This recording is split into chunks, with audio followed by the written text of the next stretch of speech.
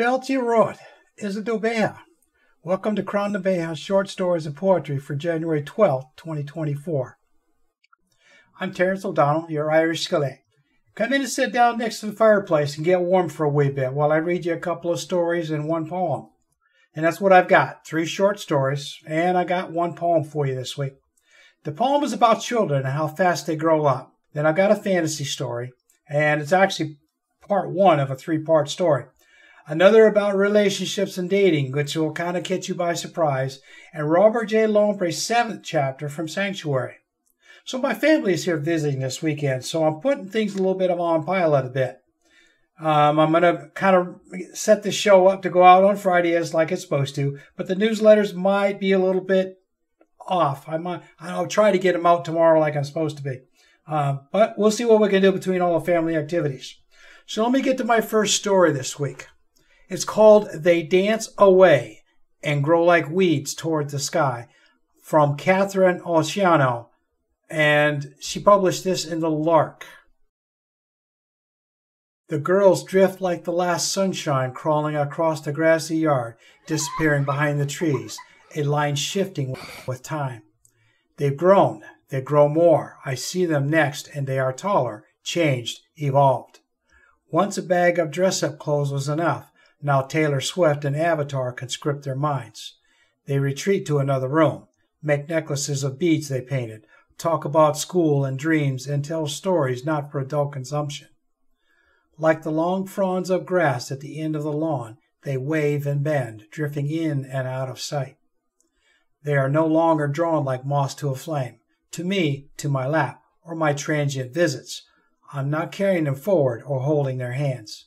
Across the house I watch, as their bodies sway to their own music, to the days and weeks of their lives that pass more and more quickly. It's an ache of life that surrounds me, like the arthritis that pains, watching these grandchildren grow. Like weeds, they stretch up these descendants who come behind, one red-haired, curly, pink-cheeked, the other dusky, arrow-straight, blue-eyed. Both creative, one daring, both caring, dreaming, scheming. Who knows where they go, these blossoms of spring, turning into what they will become, framed by the walls and shape of their home, by the parents who adore and pour love, kindness, and compassion. And I will be an observer, and love too, until the day that I am no longer, but for now I am still here. The gift that our descendants bring is that of the journey that continues, when those who are part of us find their way into the world, wherever that might be. Now, next I have a story.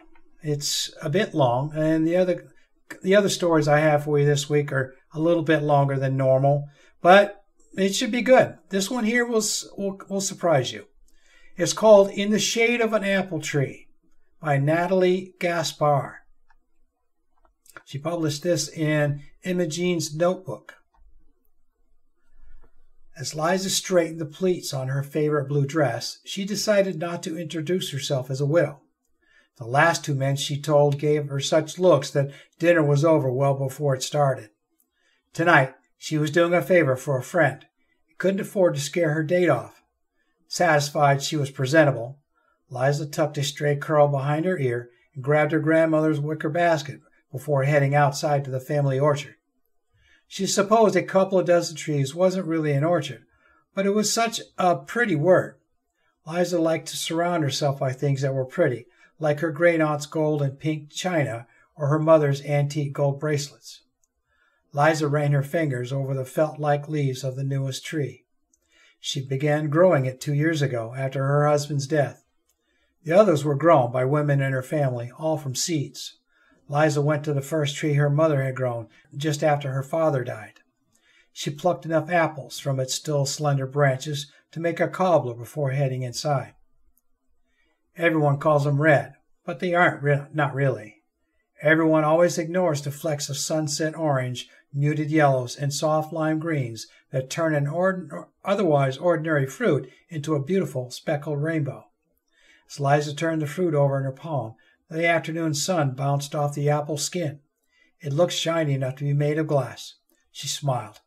This is why the evil queen chose an apple to poison Snow White. They were too beautiful to resist. The doorbell rang, so Liza placed the apple back in the basket and straightened her pleats one last time before answering the door. "Jason, so glad you could make it tonight." Jason was unremarkable in every way. Put him in a lineup at a police station under those harsh fluorescent lights, he'd be indistinguishable from every other 40-something who went to state college and became an accountant. Dull brown hair was heavily greased to one side, probably hiding an emerging bald spot. In his hands was a small bouquet of wildflowers. The flowers were poised in front of him like a peace offering. "You look pretty." Liza took the flowers, pretending to smell them.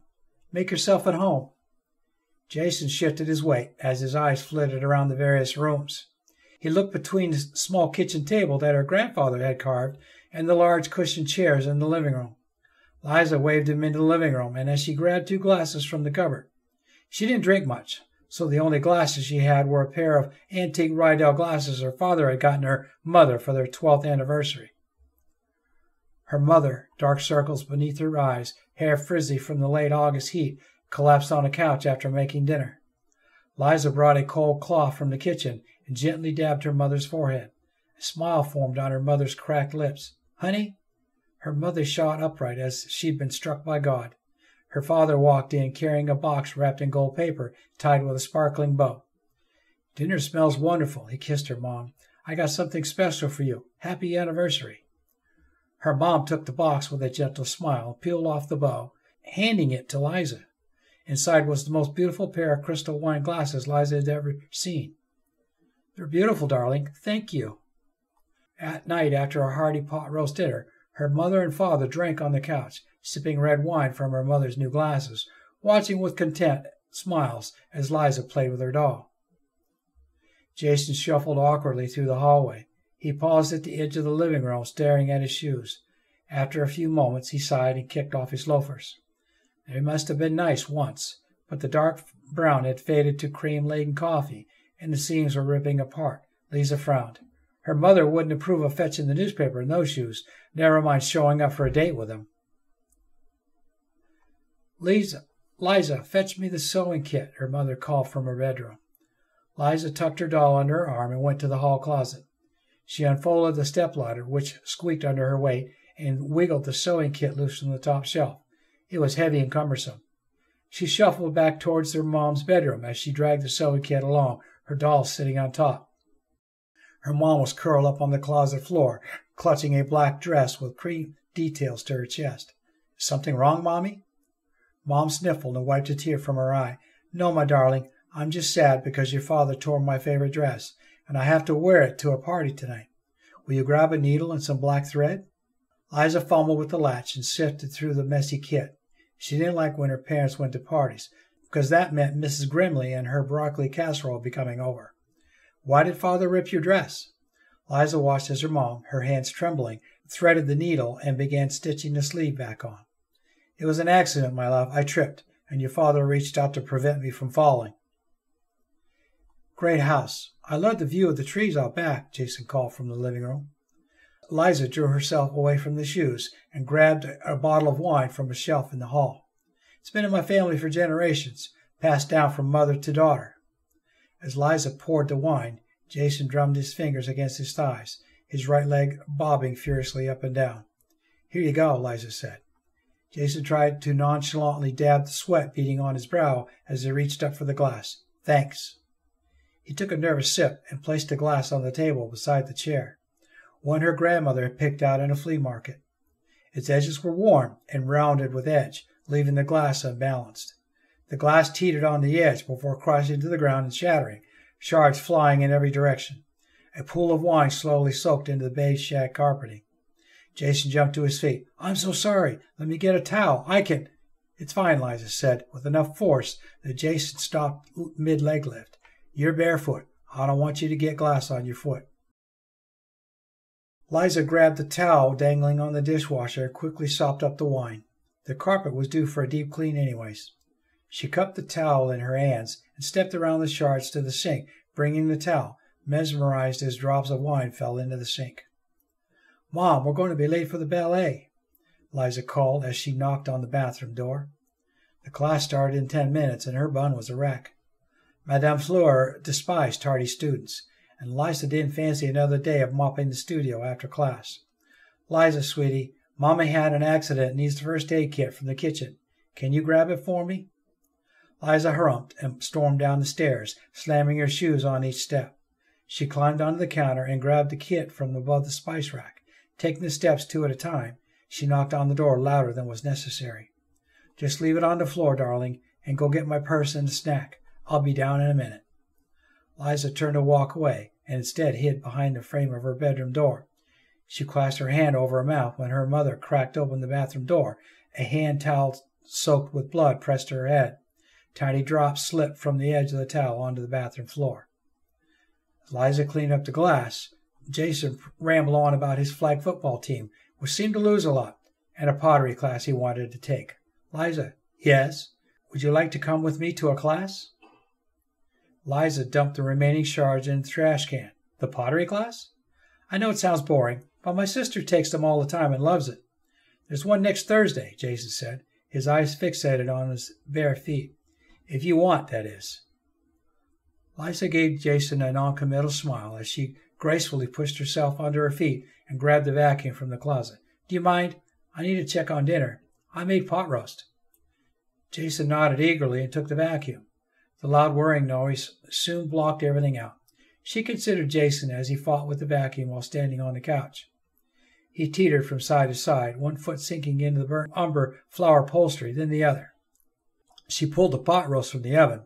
The savory smell of roasted tomatoes and garlic wafted towards her nose. "I'd like that," she called to Jason when he finally turned the vacuum cleaner off. Jason gave her a large, almost goofy smile. Nothing about him was as she expected. It seemed Jason was more successful at eating roast than he was at drinking wine.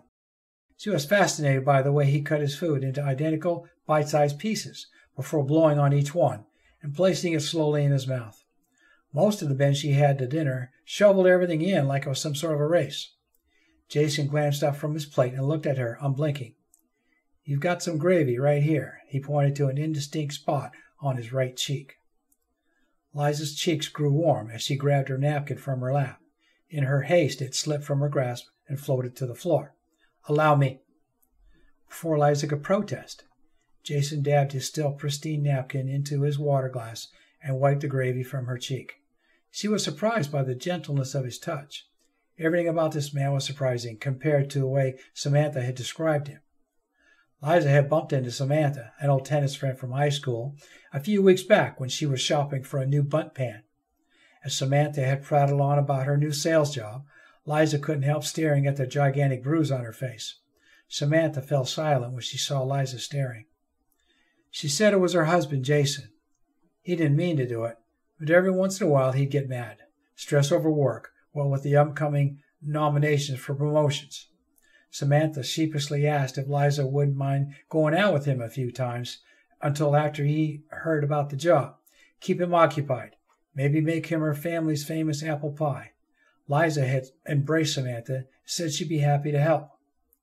Watching as Jason methodically wiped the gravy, then dabbed her cheek dry, it was hard to believe this was the Jason she had been told about. "Seems I wiped away some of your makeup," Jason said.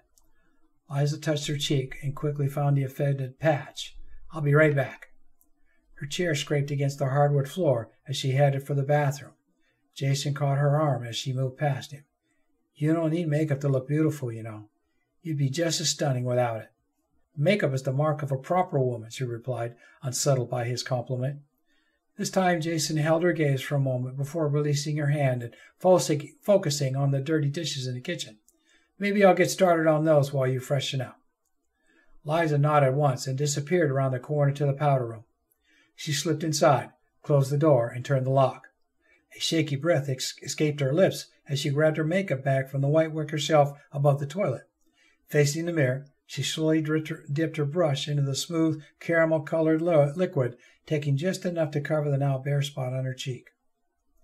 Liza sat cross-legged on the bed, watching her mother through the open bathroom door as she laid out all her brushes and powders and mascara. "Why do you wear makeup, Mom?" Her mom turned and smiled, but it didn't reach her eyes.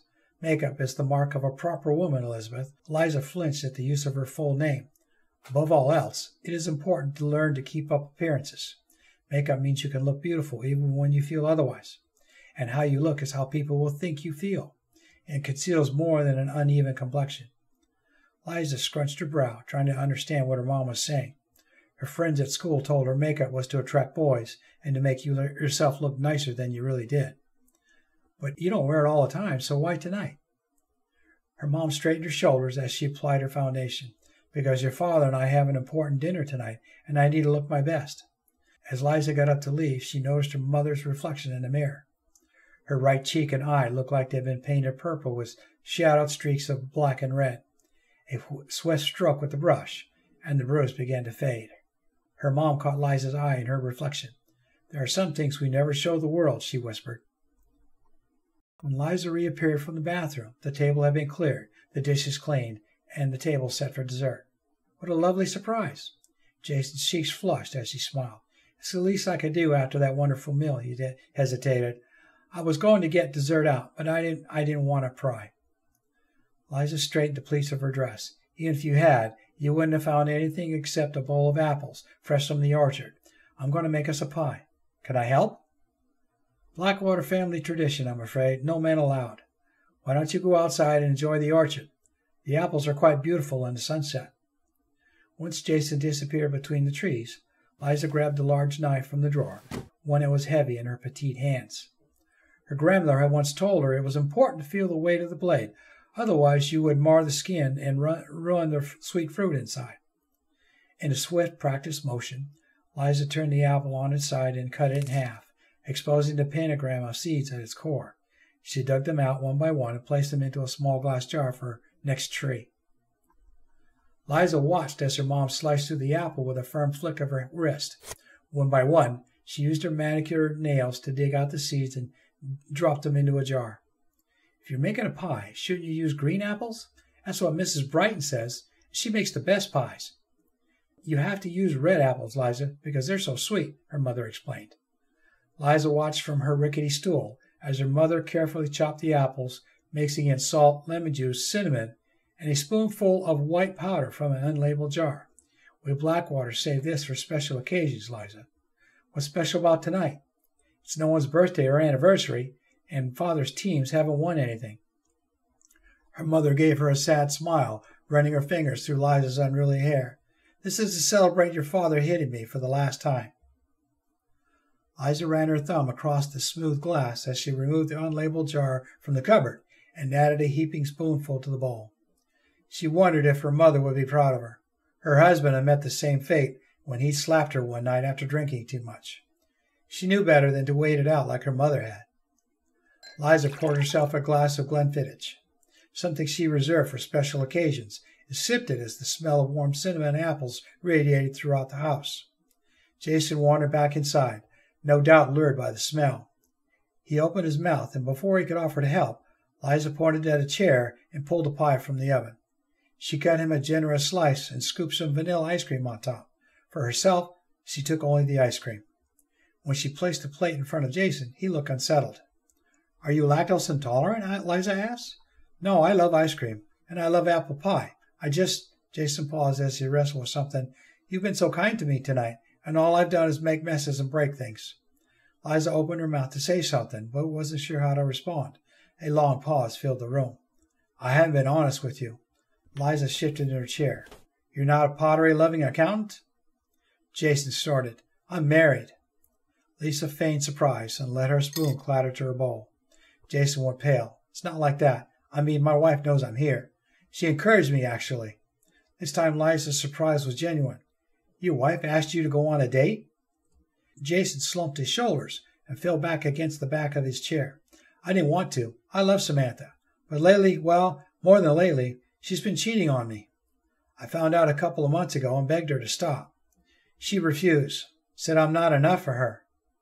Liza clenched her teeth and stared at the pattern on the tablecloth. "She thought it'd be good if I started seeing other people, too. And when she met you at the supermarket last week, she thought you'd be good for me. Why not just divorce her?" Tears welled up in his eyes. "I asked," he said quietly, "but she refused. It's our prenup. She doesn't get access to her trust fund unless she's married, so I'm stuck." Liza balled her hands, that rotten two-faced liar. When I met Samantha, she had a large bruise on her face. Jason gave her a knowing nod. Her tennis partner plays rough and served one right into her face hard enough to crack her cheekbone. She's always gotten bruises the way she plays, but never that bad. Jason stared at Jason, who fidgeted under the intensity of your gaze. I can go. No, please stay. I've had a good time tonight. Liza flashed him a pretty smile, and he relaxed. Great, me too. Jason picked up his fork and cut into his pie. Don't! Liza swiped the plate away and carried it to the kitchen. Something wrong? I just remembered I accidentally used a gluten-free, low-sugar ingredients. It's how I make it for my neighbor.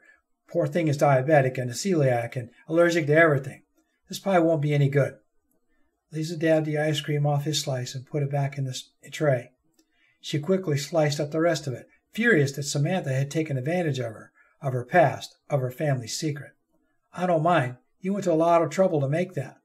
Liza smiled at Jason, her first real smile of the night. No trouble at all. I make it all the time. Tell you what, I'll go drop this off at her house and then pick us up some tarts from Giano's. Sounds good. Liza wrapped the pie and grabbed her keys. It was time she paid her old friend Samantha a visit. As Liza started the car, she wondered where she'd plant her new tree. My next story is a fantasy story from Jonathan Sawyer, published in the Crann Lore. And it's entitled The Heart and the Harvest, a novelette in 3 parts. And this is part 1. Hello! Lady L never quite understood why she called out every time she came here. She knew Malloret would be alone. Nobody else in the entire kingdom knew about him. And though she knew she was expected, it just didn't seem polite to enter his home unannounced. She always thought he liked such subtle niceties. Come in, came Malloret's booming voice from deep within his dark cave. It's always wonderful to see you, Lady L. Lady L smiled. She dropped her rucksack full of food and lifted the hem of her lavender dress as she navigated the rubble gathered about the cave entrance. Last week her mother scolded her for the dirt on the bottom of her skirt. She had been questioned where she had been walking and even earned 2 rounds from the belt for it. She berated herself for not having been careful enough. She wouldn't make such a mistake again. And it's good to see you too, Malloret. The cave was nearly pitch black, and he preferred it that way, and Lady L's eyes failed to adjust to the ambience. Her leather sandals slipped on a wet stone, and she fell hard, hitting her left stone on the stony ground. She felt it bleeding without looking, and she whimpered in pain. But she shrieked at the sound of her dress tearing. Oh no, she cried, my dress! It was her best gown. Her father would give her a healthy lashing with the belt for ruining it. Her injured knee barely registered now. She fought hard to keep the tears away.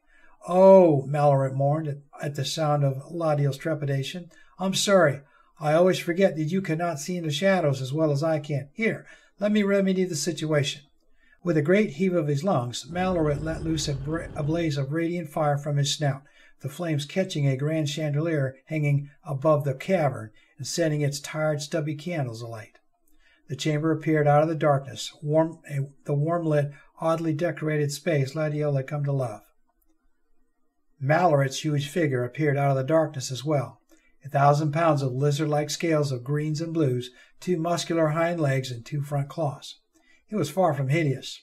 His scales reflected the light differently at times, appearing as light as a spring green and as deep as cerulean and every shade in between.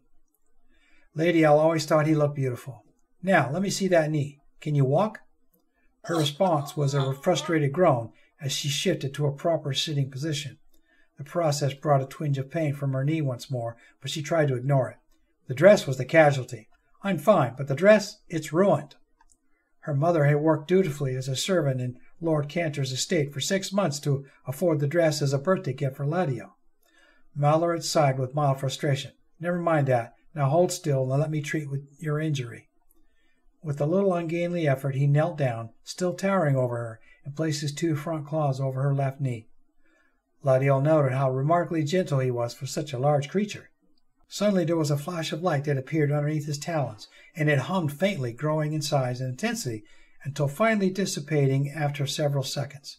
Ladiel felt a rush of energy pass over her as the light faded, and she felt rejuvenated, like she had just woken from a good night's rest. Is that any better?" he asked with lingering concern. Lady was amazed at his healing magic, but the dress was still more important. "Yes, but my dress. I know I shouldn't have worn it here, but I wanted you to see it." Now that her eyes had adjusted to the candlelight and her knee was once again useful, she forced herself back onto her feet and examined the damage herself. The thick streaks of dirt were one thing, but her lavender gown now sported a tear the size of her thumb, running from her ankle to her hips. She continued to groan. "I sense a flogging in my future for this." "Lady, Melloret roared angrily.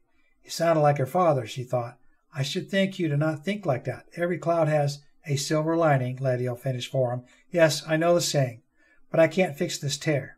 She frowned and hung her head. "What will I tell Mother?" Melloret now sat himself upright, towering over Ladio like he were part of the mountainside they were nestled in. "Don't feel down. It was a simple accident. I mended your knee. Now let me see what I can do for your dress. I have some clothing there in the closet. Put on something that suits you. Is that a fair deal?"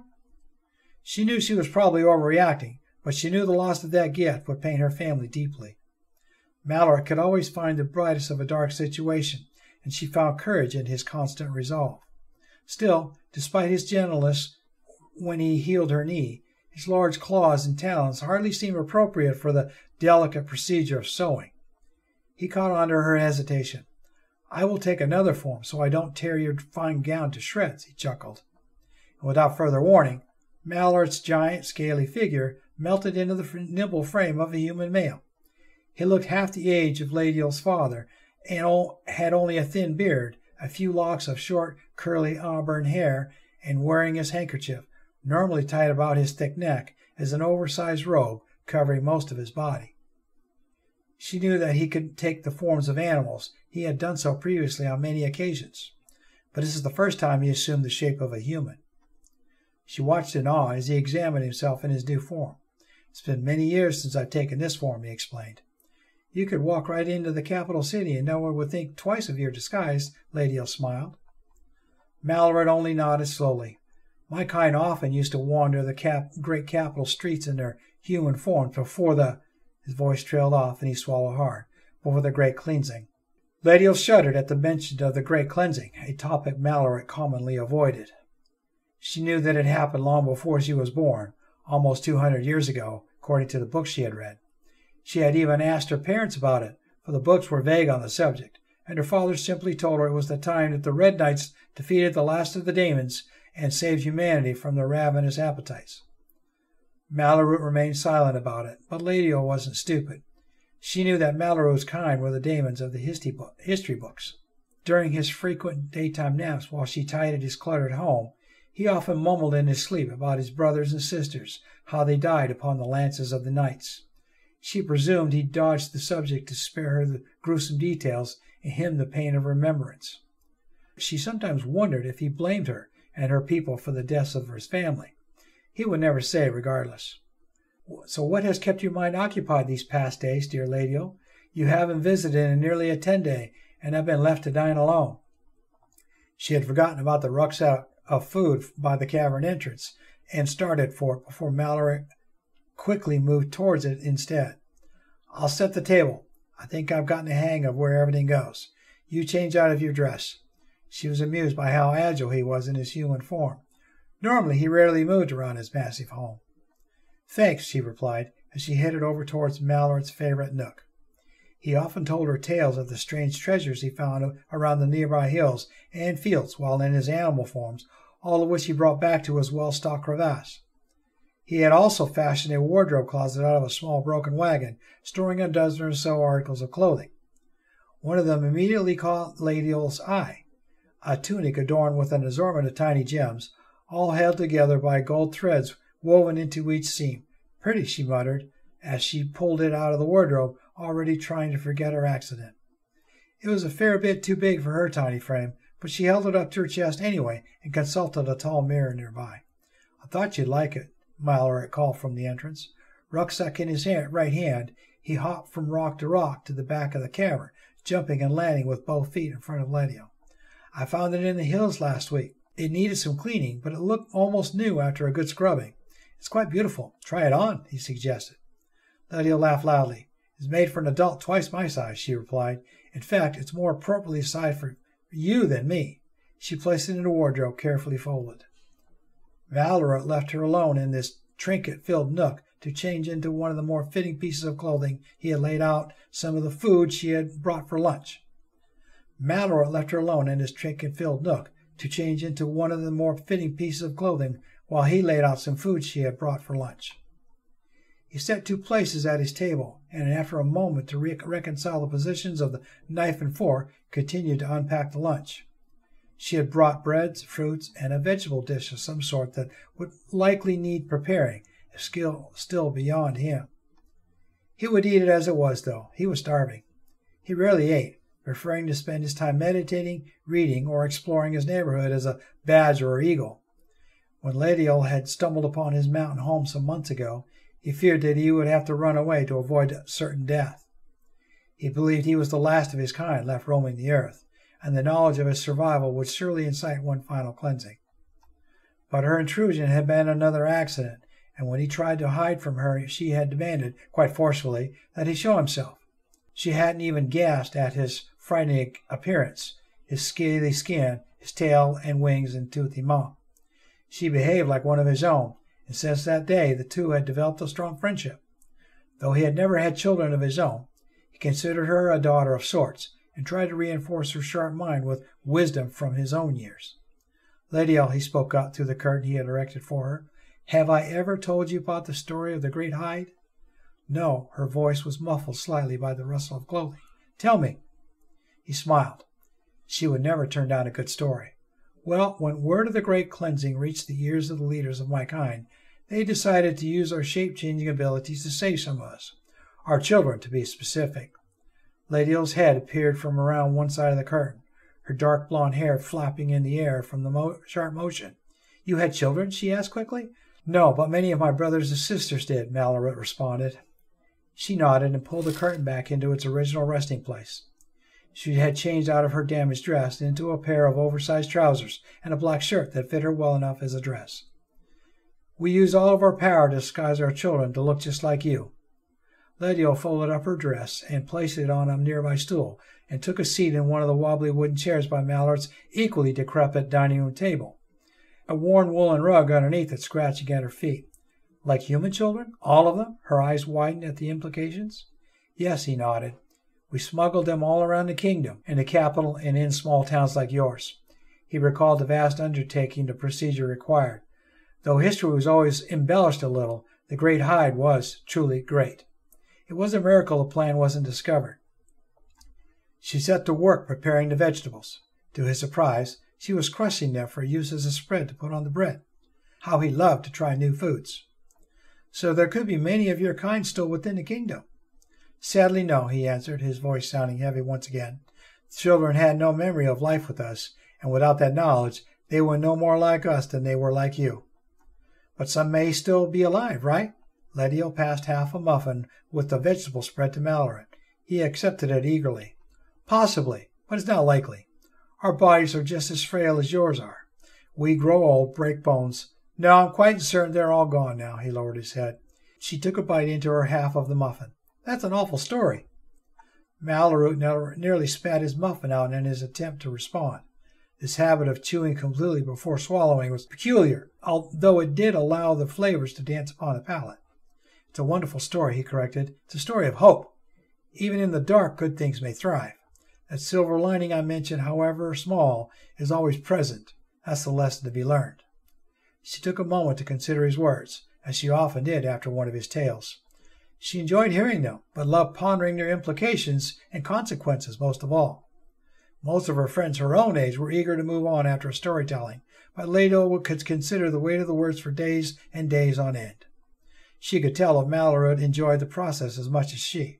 Well, she said, changing the subject with one more immediate practical application, would you mind changing back into your normal form now? I could use the fire to heat up some tea. Ladiel pushed open the front door into her family's small thatch roof home, entering the warm common room and bathing in the scents of her mother's cooking. Her curfew was sundown on days she wasn't working with her father in the fields. Glancing over her shoulder, she caught the yellow sun a moment before it slipped below the horizon. Lady Elnamara, you're cutting it close tonight, aren't you? Her mother called from the stove in the middle of the room. Thick smoke rose from the cooking fire, and 2 large pots simmered over the flames. It's time for our evening meal. Help set the table before your father gets in. Sunset was the common time for families to celebrate the day's accomplishments and share one final meal before rest.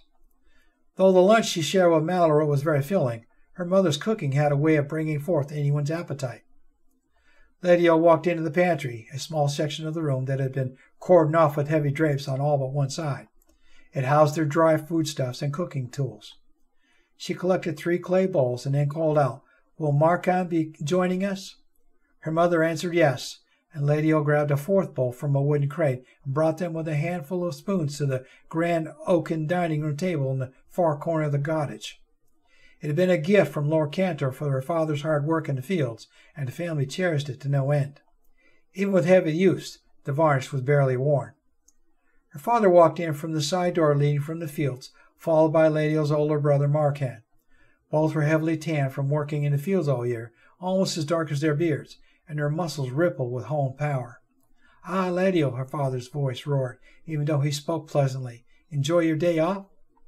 "Day off?" Marcan cut in immediately, with a teasing sneer in Lady O's direction. "Look at how pale she is. I think she's been getting a few too many days off, father." They both erupted in laughter, so the whole family was involved. Lady O knew the joke was hardly at her expense.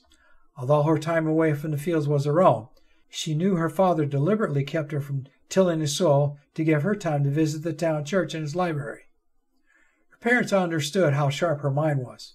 She was a prodigy for a child of only some 10 years, and saved every coin they could in the hopes of sending her to the university in the capital.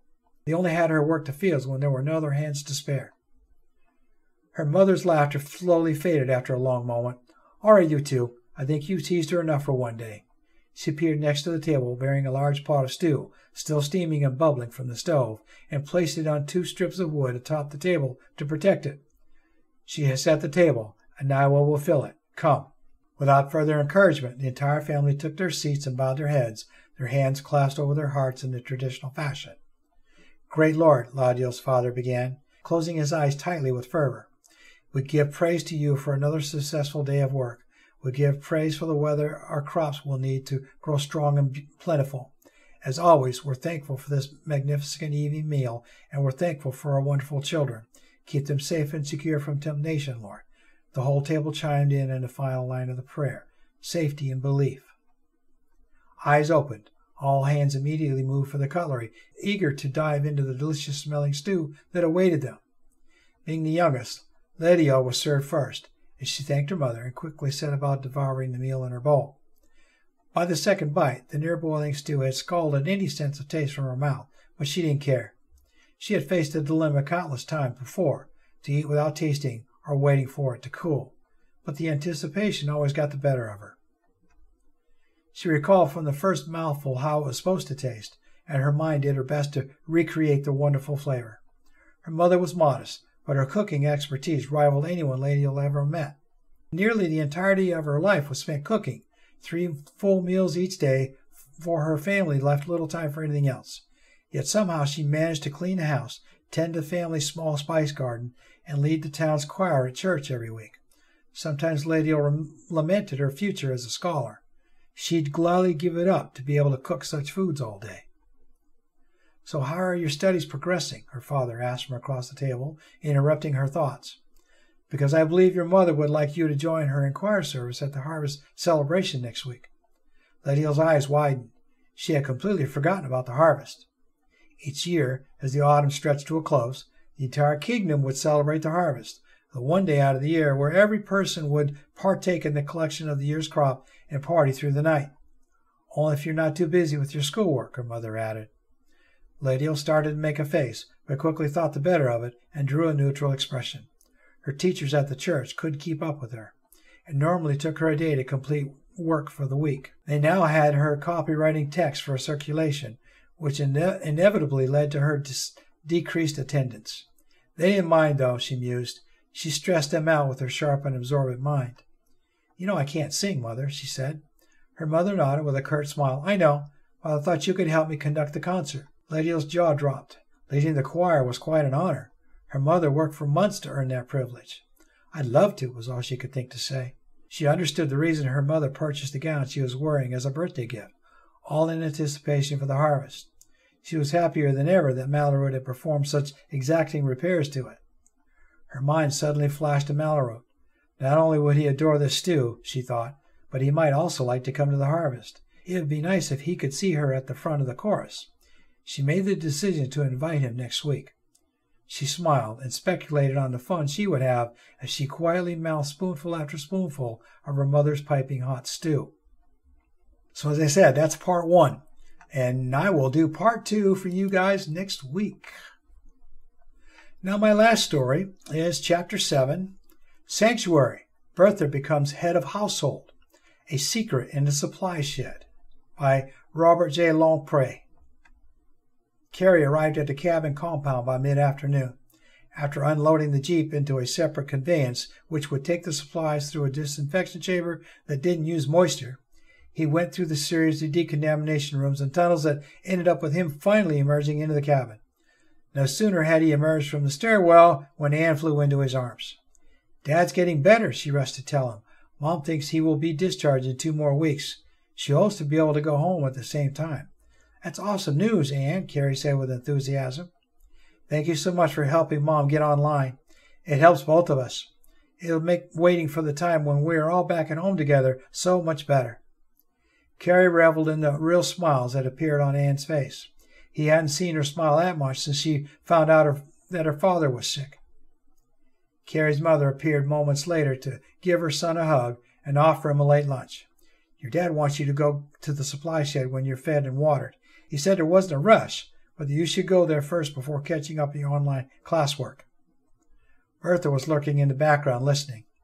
A meeting of the adult women living in the cabin had resulted in Bertha being voted in as head of the committee, the head of the household. Leah had only received Anne's vote, which resulted in a final vote of 3-2. Bertha didn't trust Leah because she was Dorian's wife and would likely do everything he told her to do. Leah hadn't done anything yet to justify Bertha's feelings. Walking up to the group of 3, Bertha interrupted. "Annie, Carrie, it's time to go to the Learning Center and work on your lessons." Carrie looked up at Bertha with a questioning furrowing on his brow.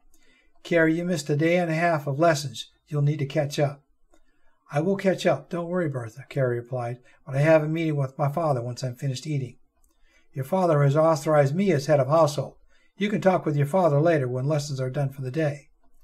Leah spoke before her son could say anything to make the tension worse. "You're right, Bertha. He does need to catch up on his lessons when he falls behind.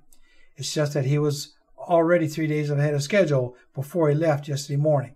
Still, it is online learning time, and that's where both of these two need to go once Carrie is done with his lunch." Bertha was appeased by Leah's support, though not how that support was expressed. Bertha thought Leah was somehow condescending while appearing to agree. Carrie immediately noticed the tension between the 2 women, turning to look at Anne with a questioning look. Her response was a slight shrug before she spoke up. "Let's get to work on our classes, Carrie." Carrie didn't get to meet with his father until after the 4 o'clock dismissal by Bertha. He wasted no time in rushing to the supply shed, hoping his father would still be there. It was with relief when he saw his father, Ben, and Carl busy in the building. "Ah, there you are," Dorian said, with a hint of laughter in his voice. "I see Bertha finally set you free." "What's with that, Dad?" Carrie asked, more than a bit and a half after being treated as a child by Bertha. "She's not my mother." "It is what it is, Carrie. For now, you'll just have to accept it. It will take time for Bertha to learn that the world, and men in particular, at least here in the compound, are not her enemies. She had a rough go of it before we rescued her and her children." "So, what do you want to talk to me about?" Carrie asked, dismissing the talk about Bertha. "Well, it's more about what we want to show you. You're a man now, doing a man's work, taking on a man's set of responsibilities. Follow me." Dorian touched a panel on the inside of a cabinet. The panel could only be seen when a wooden slat was removed. Not unexpectedly, a slight noise indicated that the lock had been disengaged. With not much effort, a portion of the cabinet opened up to reveal a smooth corridor that gradually descended. A soft glow of light appeared as soon as Dorian entered the corridor. Once all 4 of them were in the corridor, Carl brought Carrie's attention to a circular activation switch, which he pressed to have the door closed behind him. "Anyone entering the supply shed will see nothing amiss," Carrie's father explained as they continued to walk downhill. What's the secrecy, Dad? This is feeling more and more like some sort of science fiction novel than real life. Where are we going? It's easier to explain by showing it to you than it is by talking about it, was all Dorian gave as an answer. The corridor seemed to go on forever. Carrie couldn't tell how far underground he had gone or how far. As they continued to walk down the hallway, the lights ahead would turn on, while those behind would be extinguished. Finally, the group of four stopped at an opening circular in shape and big enough for quite a few people. Along part of the wall was a bank of empty shelving. Carrie watched as his father, Ben, and Carl disrobed and placed their clothing on shelves. Your turn, Carrie. Just like in the decontamination unit to get into the house, we need to go through a decontamination chamber before we can proceed, Dorian explained. Once he stood stripped bare, his father instructed, touch this button. He touched a button on the wall, which was at eye level, and wasn't surprised to see a door open in the wall. Carrie was the first to enter into a long chamber. As soon as Carl entered, he turned to touch a similar button, which closed the door. A faint hum was followed by a pulsing wave of light that bathed the four of them. When silence returned, another door automatically slid open. Carrie followed his father through the door. Once the door closed behind the four of them, Dorian gave an audible command for access to some unseen receiver. With a gentle hiss, another door slid open, revealing a small compartment with seating designed for no more than 8 people. You'll need to sit, Carrie, while the pressure equalization is completed. Once that is done, we'll be able to enter our destination quarters. What about clothing, Dad? For now, we won't need any. Besides, we won't be here long enough to make it worthwhile to get dressed. It took less than 5 minutes for a bell to be sounded and for a final door to open. Carl, we'll leave the door open as we'll be returning in just a few minutes, Dorian said, with a confirming nod by Carl given in response. So that's chapter 7. And again, next week I'll bring you the next chapter. So it's starting to kind of get a little kind of spooky. So that's all I've got for you this week. I hope you enjoy your weekend, and I'll talk to you next week. Guru Mahagat, thank you for listening to the show today. I hope you enjoyed it. I try to offer everyone a variety of stories and poetry each week. Maybe something to touch your heart a little bit. Disclosure for everyone. In order to read the complete stories and poems, you'll need to sign up for a subscription in Medium. If I see a link by the author on one of the stories to allow everyone to read it, I'll let you know in the newsletters. Please return again next week for another episode of Crann beatha Stories and Poetry. This once-a-week podcast is available to listen to in nearly every podcast platform out there, including YouTube. Share this podcast with your friends and relations. The more the merrier. Search for Crann beatha Stories and Poetry in your favorite podcast app. Subscriptions are still free, but I do have a donations tab on the rss.com webpage and on my website at www.crannbeatha.com. I appreciate any support for my efforts to bring these stories and poems to you. I hope I've achieved my goal in helping you feel like we've been sitting under the tree of life together. As a Shawnee, I want to continue to delight you with a story or a poem that may bring you a smile or make you think a little bit after we part for the day. As I say goodbye this week, I wish to leave you with this Irish blessing as you go about your day. Bless you and yours, as well as the cottage you live in. May the roof overhead be well thatched, and those inside be well matched. Slán go foil, which means goodbye for now in Irish.